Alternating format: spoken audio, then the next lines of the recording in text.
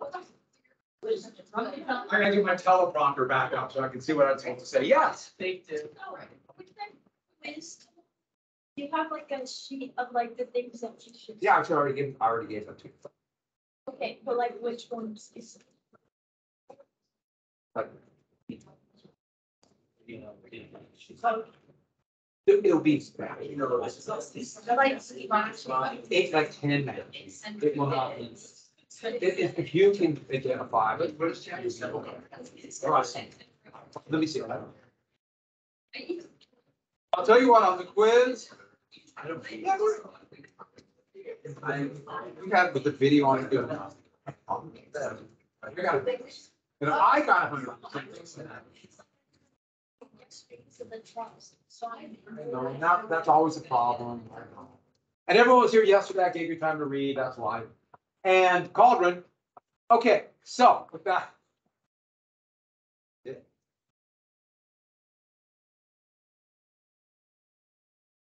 Well, it's been from popular demand. There's been people have been saying, but where do we put our bribes?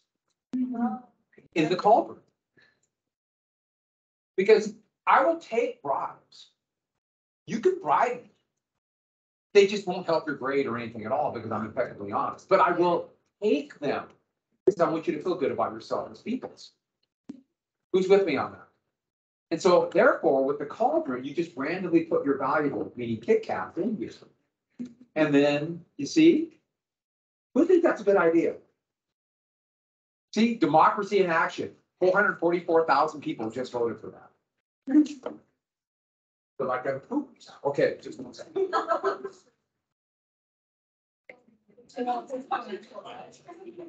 Wait,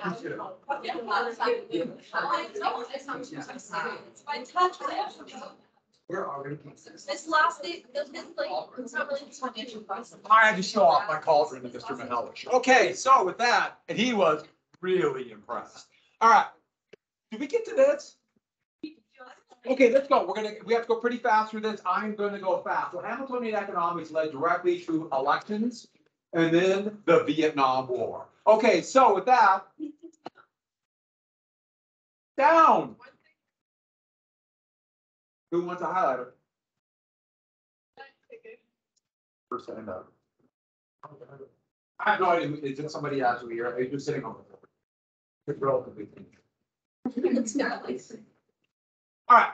So Hamilton's going to write the report on manufacturers and report on credit. And we're coming up to the two parties.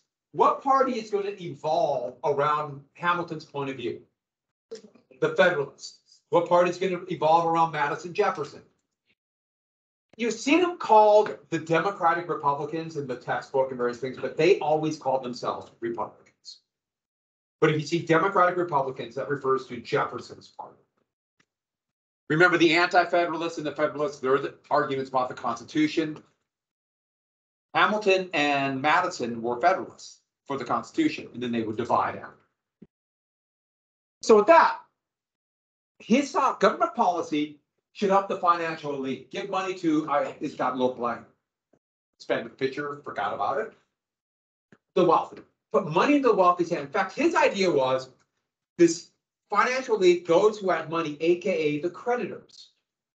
The vast majority of people did not have money. And this did not include men like Hamilton. I'm sorry, this did not include men like Jefferson and Madison. They were plantation owners. They were wealthy, but they didn't have money ready to spend. They had money and they had their wealth in land and human beings, slaves. So this didn't include them. So he wanted to help them with the idea if you give the rich more money, they will take this money because they're the smartest. They're the ones who are most capable. Therefore, why should a bunch of yahoos like, let me give you an example, us, have money? Because we would just waste it and blow it on terrible and dumb things. They will take it and spend it on manufacturing and finance. Yes.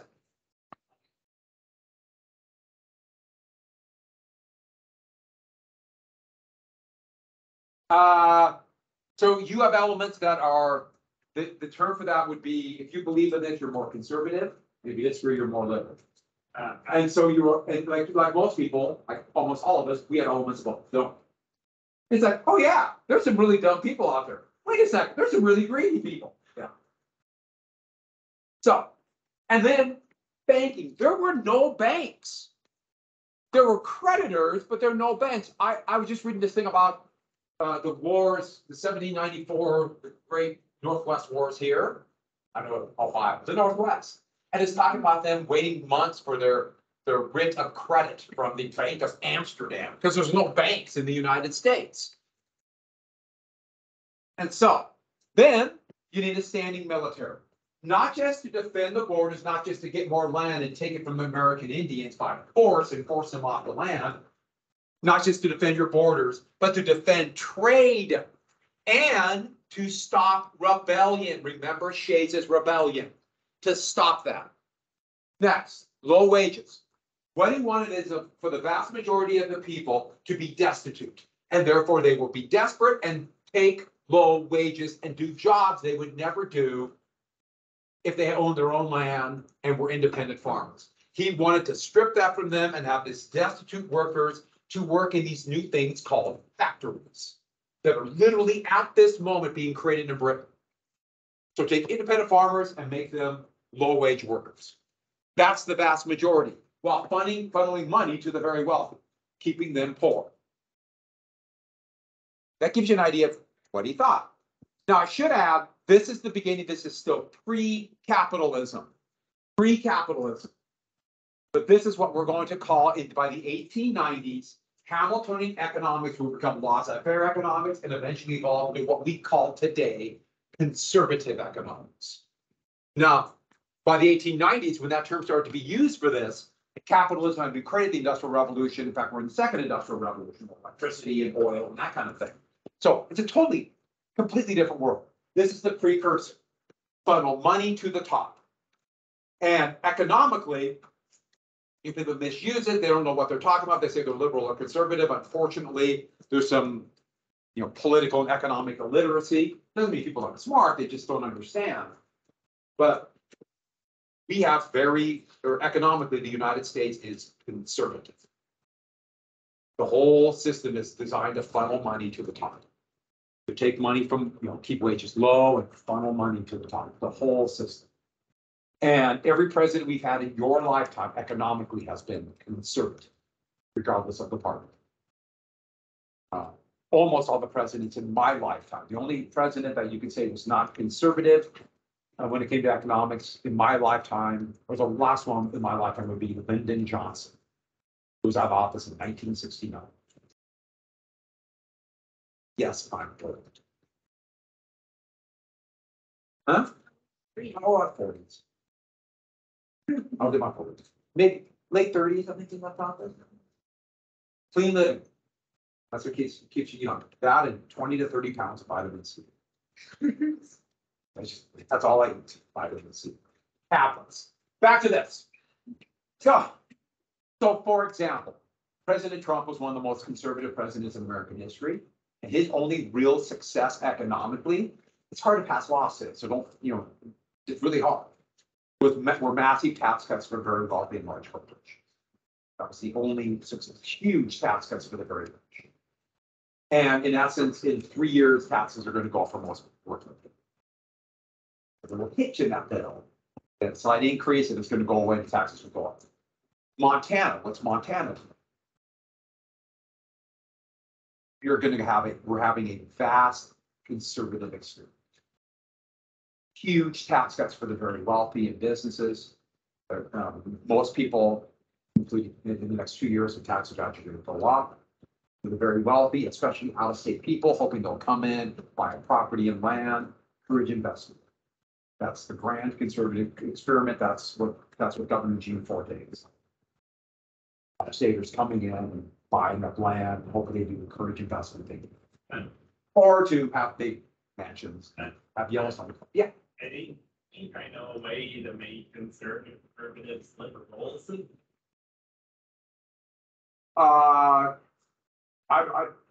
Conservative and liberal, there's two different points of views. We might have different. I know, but I've come up with a way. What's your way? It's to strip them of all their money and make it so that having the opinions that they have a conservative actually affect them negatively when they're those middle children. Well, they would argue that that policy is best for everybody, but yeah, the highest tax rate used to be 91%. So we used to have that from the 60s, 70s when I was a little kid in the 40s, 50s, 60s, 70s. You can pick which decade I was a little kid. So with that, the assumption, let's do this. I'm going to do this very quickly. I know we did it in our notes. I'm going to do this really quick. So it's just such an amazing thing. So the assumption bill was going to assume all the debts, the bonds. And this is from colonial, for the new states, Continental Congress, Confederation Congress, all this debt. And remember I told you about before Shays' Rebellion. Speculators were scooping up, and paying back at 100% of the value. Speculators were scooping up the bonds of soldiers and people on the frontier who were paid in bonds. They were paying 1 penny on the dollar. And then Hamilton's plan was to pay off those speculators, which by definition, that's the merchant class. To speculate, you need enough cash to invest in something you hope the value will go up and still have enough to survive. If you don't have money, speculation is a shockingly dangerous game.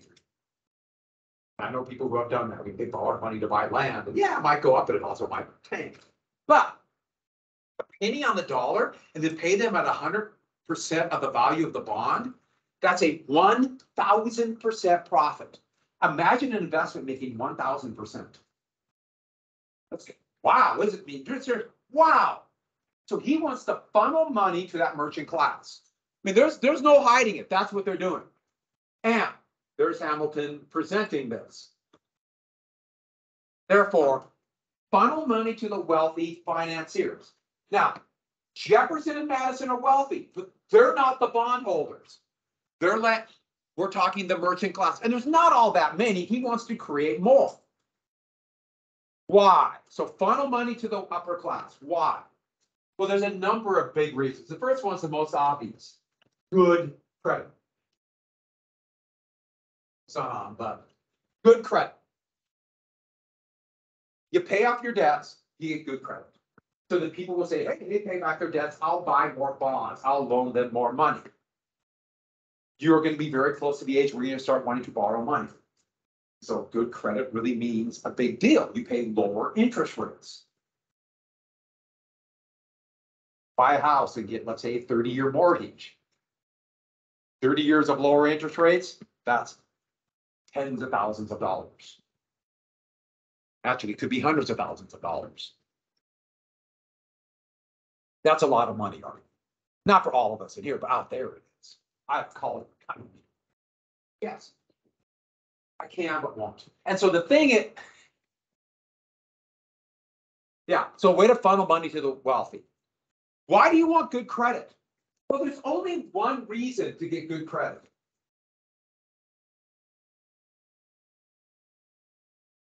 Is it good?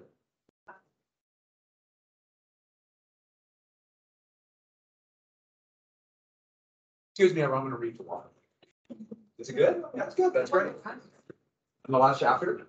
No, you're never going to know what happened. All right, so with that, why get good credit? Why? He wants to borrow more money. He wants the United States government, watch your book. I should be in charge of that. He wants the federal government to borrow more and more and more money. He wants more debt. He wants the federal government to sell as many bonds as possible.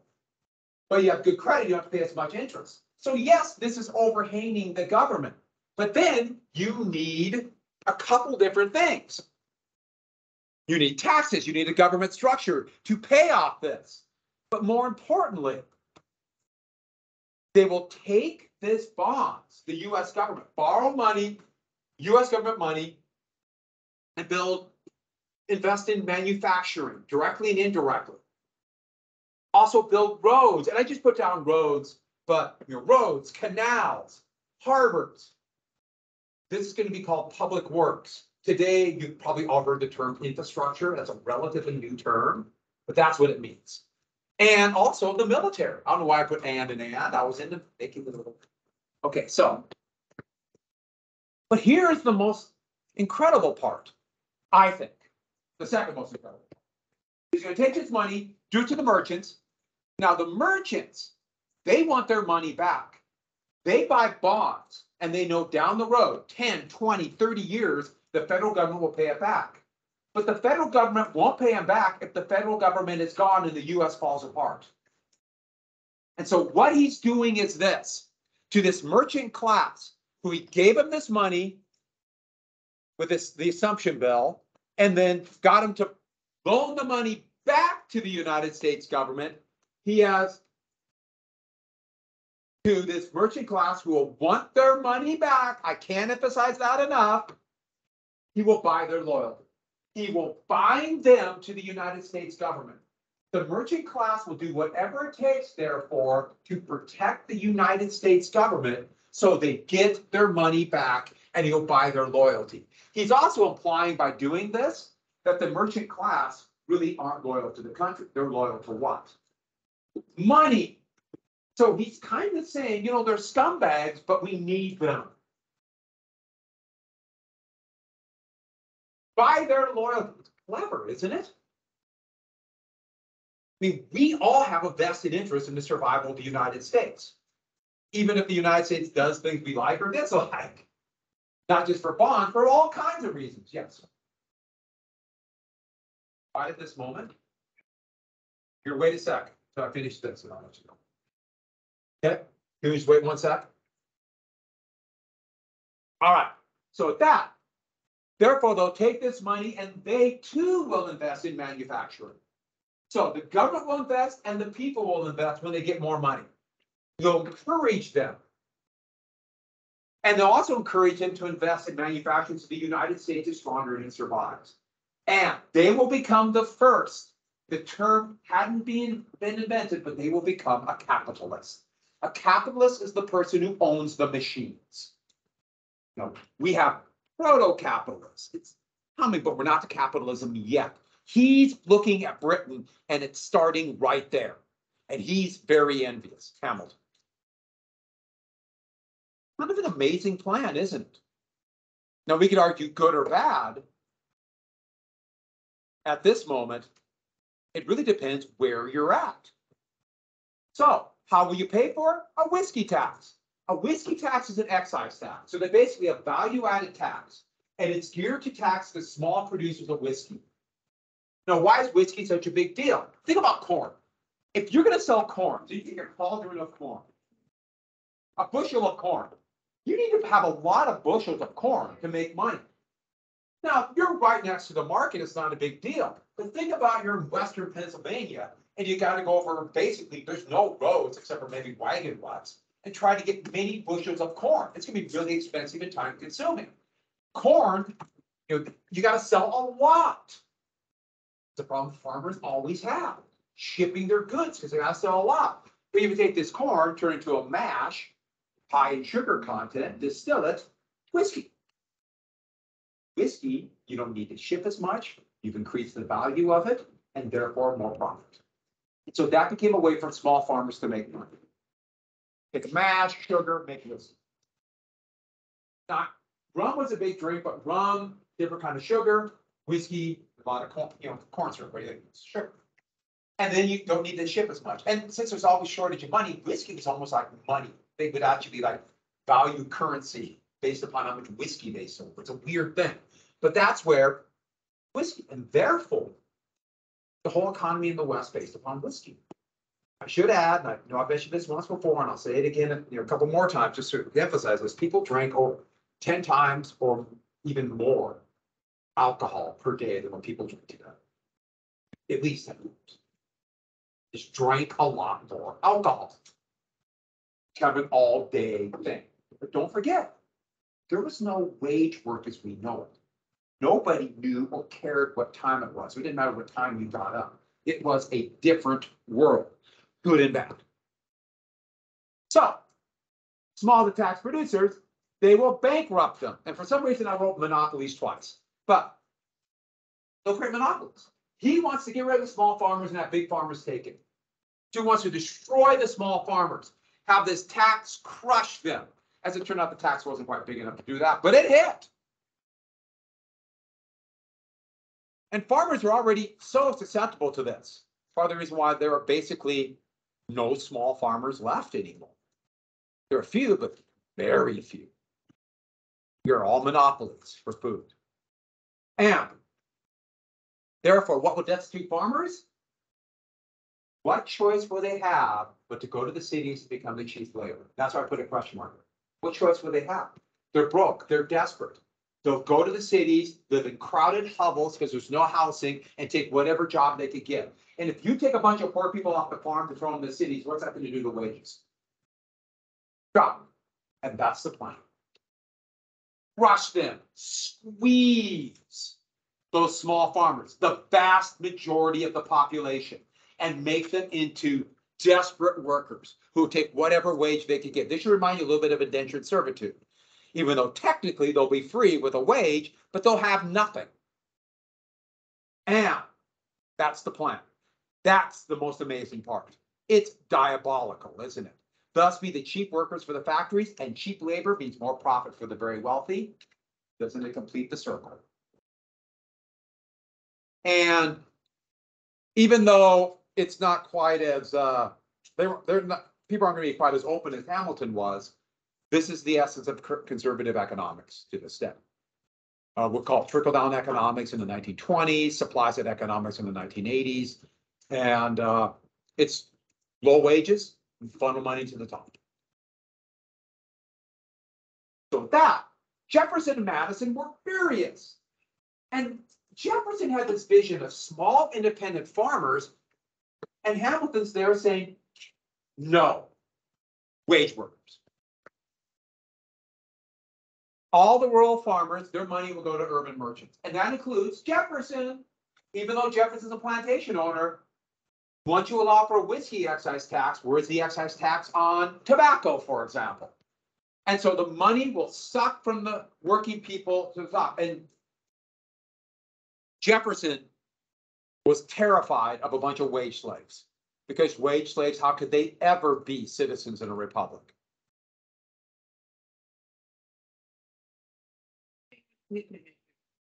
And then he called, all Hamilton does is he called them his mercenaries, to help his mercenaries. Those rich merchants who he's got to buy their loyalty. Remember, a mercenary is a soldier who works for only one thing. What? Money. Whoever pays them both months. No loyalty. Yeah, Hamilton wanted to help the very same people he thought had no loyalty. Hamilton was very cynical and cruel. And what they want to create? Jefferson said, not a republic, but a plutocracy. Oligarchy is a rule by a few, so a few wealthy in charge. That's what a plutocracy is. A plutonomy is a government just purely of the rich. And just furious about it. And so this became the new position of the Republican Party.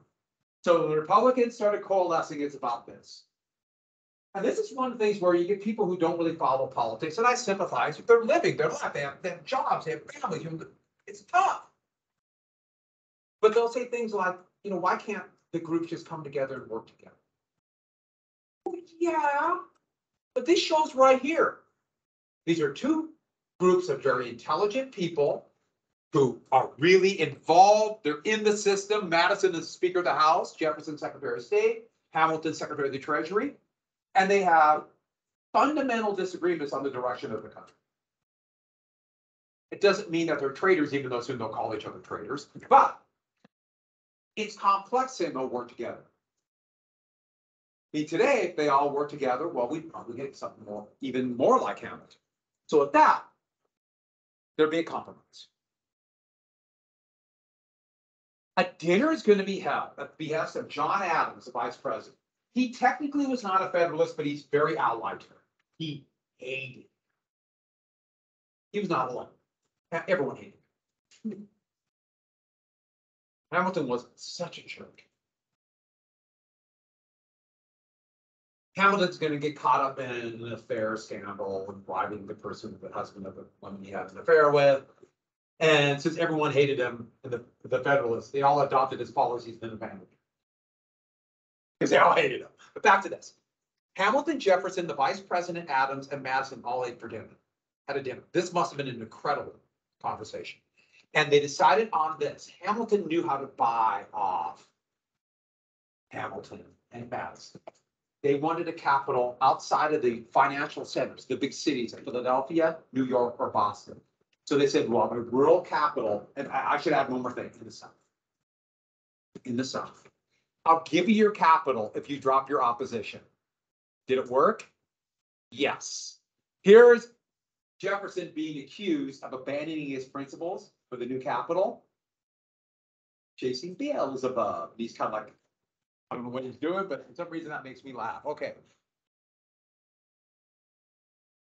By the way, Jefferson's hands were creepy. And thus we have Washington, D.C., or the District of Columbia. Why Washington, D.C.? Well, first off, it makes sense even after the first president. I mean, there's a logic to it. But Washington was obsessed with the Potomac River. His plantation was right here. Washington, D.C. is just up the river. They knew he wanted this. He thought the Potomac could be a highway into the interior of the country. Too many rapids and waterfronts. But that's what he thought. So that appeased Washington. So they cut off this area, part of Virginia and Maryland, and made the District of Columbia.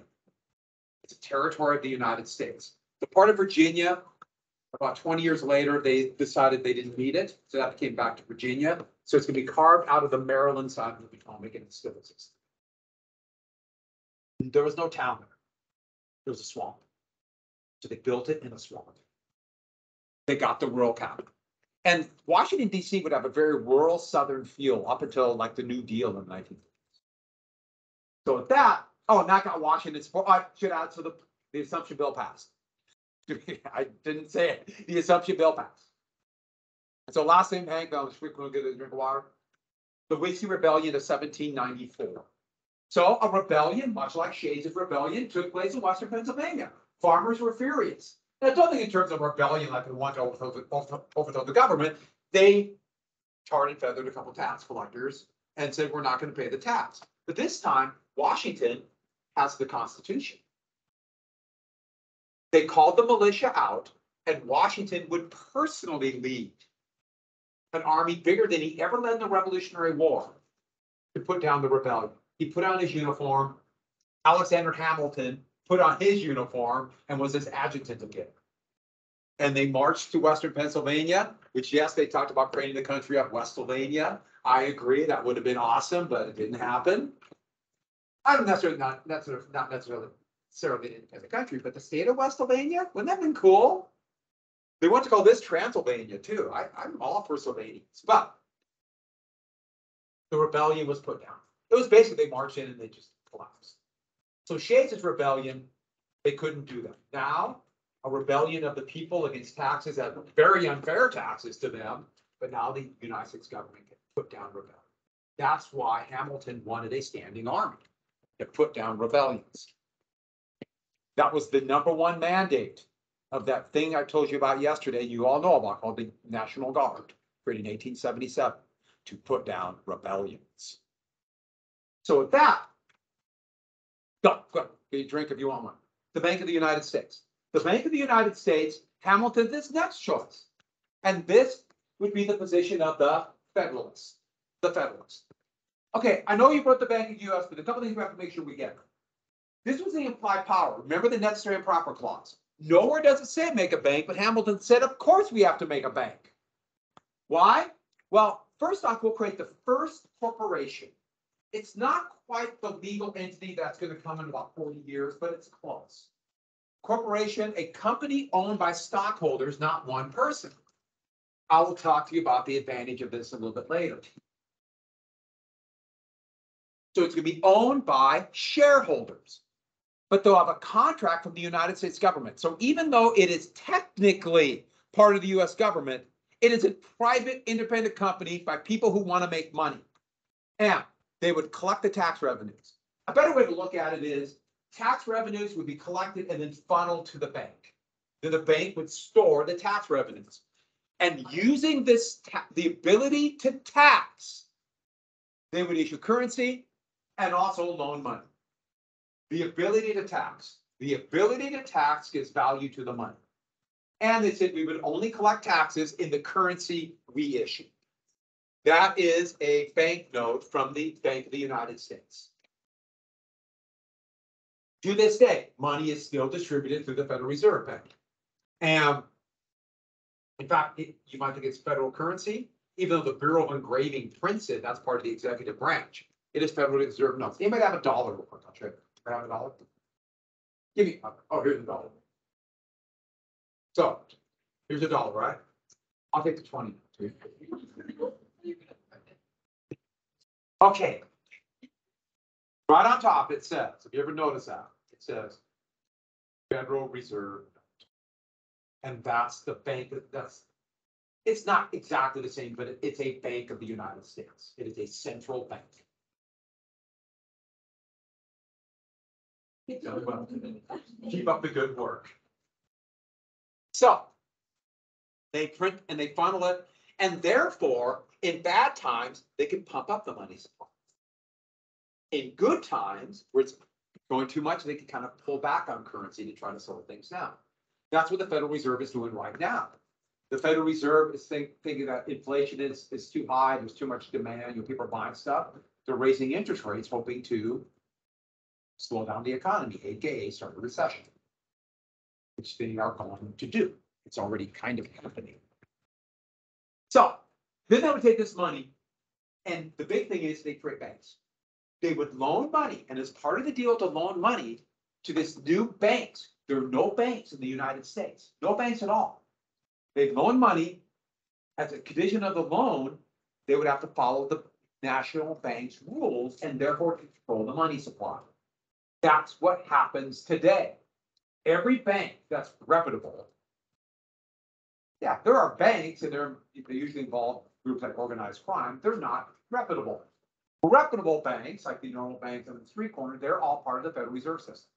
And they have to agree to certain restrictions. But when they borrow money from the Federal Reserve, then they issue currency. That's what happened here. These new banks would take this, and then they would loan it out, and that's how they get money out. And then they would loan it to merchants who would be in industry. That's the bank. And Jefferson, Madison looked at this, and they were furious. And I think you might be able to see it right away. Remember the money supply? Remember I talked about inflation and deflation? I went through that and I said how important that was. Just imagine a group of shareholders for personal profit to control the money supply. They could raise it and lower it, creating inflation or deflation for their own personal gain. Remember what deflation does as an example. What does deflation do to the value of money? I know the value of money goes up, prices go down. The value of money goes up. Just imagine if you had wealth and you could manipulate the money supply to create deflation, which might cause everyone else to lose wealth. But if you have cash, it goes up in value and you've never had to do anything. They can manipulate the money supply for personal gain. And therefore, that's what I have right here. The shareholders control the economy, this merchant class. How soon do you suppose it would take the Bank of the United States to start manipulating the money supply for the personal gain of the shareholders? No time at all. Actually, a little bit of time, like we're talking days. You're exactly right. And we'll see it when the next example of that in the 1830s, they purposely try to destroy the economy to hurt Andrew Jackson. It's coming down the road. Jackson's a character. We'll get to Jackson. And also, it's not one of the enumerated or listed powers. It's not one of the enumerated powers. So they can't do it. Hamilton was furious. That's why I put the Hamilton there. Madison was all for a Bank of the United States. Madison wrote the necessary and proper clause. And then Madison turned around and said, you can't do that. It's not enumerated. And Hamilton's like, you wrote it. This was your plan. And Madison's like, okay. once Hamilton won it, and Madison didn't want it. Well, it would go to Washington. Washington agreed, and that's why I put out, he went for it. Washington threw his support and it passed. But there was a caveat, 20 years. So in 1812, the bank's charter would go for renewal. And the president at that time would be Madison. Even though Madison knew the bank should probably continue, he and now the Republicans, because the Federalist Party had basically died, didn't renew the bank. And the money supply dissolved just as we went to war. Madison, 4 years later, which signed a new bank. So with that, a protective tariff. Reported manufacturers wanted a high tariff. Why? High tariff will increase the price of import. Prices will go up on imports, and that would encourage local industry. There's no local industry, so you encourage that for domestic production. And Washington was not opposed, or Washington was opposed to this. So a high tariff did not pass. A low tariff, it's called a revenue tariff, would pass. Just a tiny little tax on imports to raise revenues for the federal government. And so the argument about a tariff would go on for, still going on, whether to have a tariff or not a tariff, because that raises all prices, tariffs. And I just put shipping, and this plate from Boston in the 1890s just kind of makes me laugh. The success to tariff. Yeah, you really want a tariff if you're getting a plate for that. Fine porcelain became a big deal. That became like the thing. You've made it when you could buy porcelain. That's a tariff. I meant trade. And porcelain, so much porcelain came from China that it started being called China. That's where that comes from. So that and a war. Oh, I should add, almost forgot. Hamilton wanted this, so this became the Federalist position. So therefore, the Republican position was anti-tariff. Good on that? Next, war. When the French Revolution started in 1789, partially because of the French debt from the Revolutionary War, almost immediately all of Europe went to war. Well, almost every country in Europe that had a king attacked France. Hey, France killed their king. They didn't want to spread. I think kings usually prefer to have their head connected. I've read that somewhere, I don't know. The British, to the American point of view, then became the opposition to the revolution, the opposition to liberty, fraternity, and equality. And so Hamilton admired the British, and so the Federalists and Hamilton supported the British. Jefferson saw that it's my revolution. I wrote the Declaration of Independence, so I started this. He kind of ignored the terror part. And that war went up. Well, Citizen Guinea was a French citizen. They got rid of titles of nobility, so everyone is equal, so they called everybody citizen. They did the same thing in the Soviet Union in that short time when they saw the idea that we'll create this people state. That didn't last long in the Soviet Union, but they called themselves comrade. Same deal. But he was French, and he tried to encourage the United States to join, and immediately was deported as a dangerous alien to promote revolution. And so he became like a boogeyman for the Federalists. How? By saying that the French are going to come in through the Republican Party, the Republicans support them, and start a revolution. Thus, a dangerous alien. That meant that he was from outer space. The term alien, or somebody, you're thinking about somebody on a UFO or whatever, that would not be used after the big UFO scare of 1947. I can still vividly remember the UFO scare of 47. Changed my life. I was in my 50s. So here's the big thing. There's going to be a commercial war. So a war, you can imagine both Britain and France are going to try to destroy each other's economy. And so with that, commercial war. And so US merchants are going to be hurt. What party represents the merchants? The Federalists. And Washington, though, would declare neutrality. Washington Didn't want to help either one, especially because what could the US do? We didn't have a Navy or an Army. What could we do? Corsairs were French pirates. And so they're stopping American-owned ships. At the same time, the British are blockading French harbors and stopping American-owned ships and kidnapping sailors. That's another story. Somebody might have got to it called impressment. And so the US is involved and they're trying to stay out. So this war is going to rage until eventually the United States will kind of jump in. The War of 1812. But this time there'll be a Republican president. So the US will declare war on Britain. But at this time, the government is relatively pro-British. And they're going to sign a treaty with Britain called Jay's Treaty. John Jay was the Chief Justice of the Supreme Court. Washington didn't know who else to send, so he sent the Chief Justice. It seems so weird to send John Roberts today.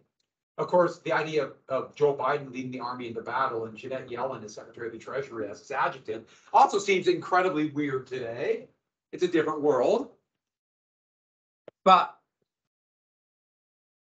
the treaty favored Britain in trade. They still kept forts in the Great Lakes region. And soon, Federalists are being burnt in effigy, and they started calling Washington a traitor. And he wants to bring back the monarchy. George Washington was called traitor. I want you to think about this when we come to politics. And people say, we have never seen such divisive politics as today. That is a problem when people don't know their history. When George Washington was called a traitor, that's divisive politics. And so, while this is going on, there's a massive fight in the Northwest. Now, where is the Northwest? The wilds of Ohio. A confederacy of tribes led by the Shawnee and the Miami. You know, they've been devastated by disease, but they're desperately trying to hold out here. And the thing is, those who survived, you know, they either had immunities or were developing immunities. And so this was actually, they talked about this in the United States. And they were getting some help from the British. They were going to fight against the expansion of the United States. Little Turtle was called Little Turtle normally. The Miami Little Turtle was a really impressive guy. Unfortunately, we don't have a lot of information about him, but he understood how to fight the Americans. His main ally was a Shawnee named Blue Jacket, but Blue Jacket was a little bit more hesitant, especially when the British started withdrawing support. But there's going to be a battle that we just simply call St. Clair's defeat. General St. Clair was a Revolutionary War hero, by then pretty much out of touch, led a militia army into the wilds of what is now Ohio, along the Wabash River, and were destroyed. Possibly the worst defeat in American military history. St. Clair's defeat. It was so bad that Washington hid the word from the public and actually lied to Congress about it. Noticeably lied to them. But in the process, that got Hamilton and Washington to create an army. And that's where the US Army comes from, 1794, a standing army. And they begin to train and organize. It's still incredibly small, under a guy named Mad Anthony Wayne. And they would come back. And with Blue Jacket hesitant, and they defeated mostly Little Turtle's force at the Battle of Fallen Timbers. The British abandoned them. There's a bunch of stuff went on. But that battle, maybe there are two battles that are the most decisive battles the United States are going to conquer and take this land. And one's in Ohio and the other's in Indiana. The other battle is called Tippecanoe. But at the Treaty of Greenville after this, the tribes had to give up almost everything of eastern and southern Ohio. The rest of this land would remain in the hands of the tribes. How long did the treaty say? Anybody want to guess? Forever. How long did forever last? Yeah. While the treaty was being ratified, U.S. settlers were already coming in, and soon they'll take that land. That'll lead to another war. But when Washington left office in 1796, he's going to give a farewell address. Okay, he didn't read it. He wrote it. this is a rough draft. Yeah, scribe would write it, they would print out handbills. But he said, avoid foreign entanglement. Seeing what's happening in that war, if the U.S. gets involved in foreign wars, that could break apart the republic. The other thing he said was, avoid the partisan divide, aka parties. These new parties were becoming so divisive. Washington still had this dreamlike attitude that these different groups could come together. It doesn't mean you're bad if you disagree with somebody about the direction of the country. But it was becoming quite volatile as Washington's now being called a traitor, and Federalists were calling Republicans traitors, wanting to bring the French Revolution and the guillotine. So here's a very creepy picture. It's one of my favorites of Washington talking from the heavens, but he's being ignored as the two parties are pulling the federal edifice apart. And this is supposed to be clouds. Doesn't it look like Washington has been entrapped behind a stone, like in a stone castle? So they imprisoned Washington, and all they could do was watch the country fall apart. So this is the contested election. I know the buzz by reading, but I got to finish this. The contested election in 1796. And here we have two old friends, two of the authors of the Declaration of Independence. Adams, the Federalist, even though he really technically wasn't a Federalist, the Federalists chose him. Washington's no part. Adams, we call a Federalist. There's going to be one other president who's has no party. He was kicked out of both. His name's John Tyler. Boy, we'll get to that guy. Jefferson, the vice president. And remember, each elector has 2 votes. And this was a bitter election. Here's Republicans saying the Federalists are going to bring tyranny and save your country from ruin. Here's a Federalist cartoon showing Washington, like following Washington for the greatness of the country. And here's Jefferson trying to hold them back.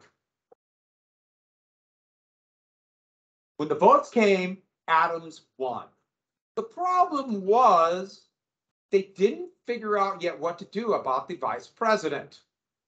So the second most votes went to Jefferson. So the leader of the opposition to the president was the vice president. That would be very similar if today Joe Biden was president and Donald Trump was vice president. You might have, what's the word I'm looking for? Mixed words, mixed messages, so to speak. So what happened almost immediately? War. That bribery scandal. The XYZ, you don't need, the French diplomats dictate X, Y, and Z demanded a bribe. It's a seat Foreign Minister Talleyrand, but you don't need to know that. The U.S. said, we'll never pay a bribe. They want to stop the Corsairs, but I want to show you 2 pictures really quick. Here is Lady Columbia, who represents the United States. I've talked about her before. You notice the feathers, though? What did American Indians still represent? Yeah, liberty is the word they would have used, but yeah. To go see Talleyrand.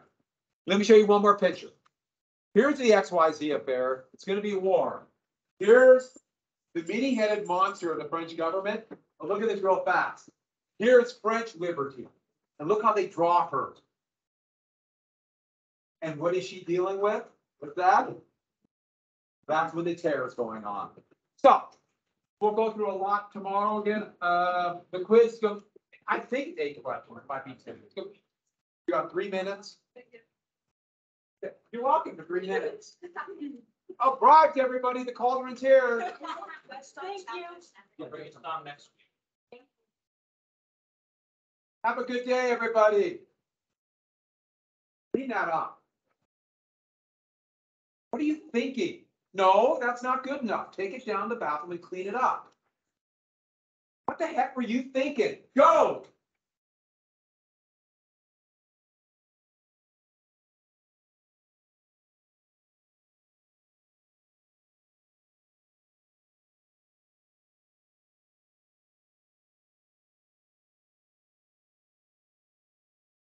But I filmed that. Me yelling at somebody.